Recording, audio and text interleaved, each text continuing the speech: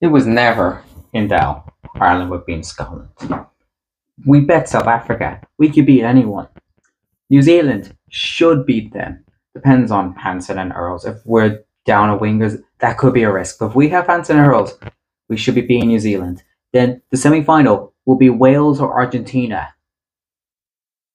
Like Wales or Argentina, they've been poor this World Cup. Wales should have lost to Fiji. I'd be more concerned playing Fiji than Wales right now. So I'm actually happy Wales have won the group.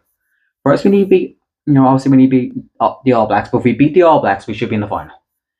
And then it'll be South Africa or France who have to play each other. And then the semi-final will be England or Fiji. If it's Fiji, Fiji will put it to them.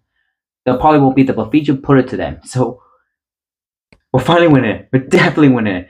Come back here when we lose like 50 points to New Zealand. But we're definitely winning the World Cup. Ireland's World Cup winners 2023, no doubt.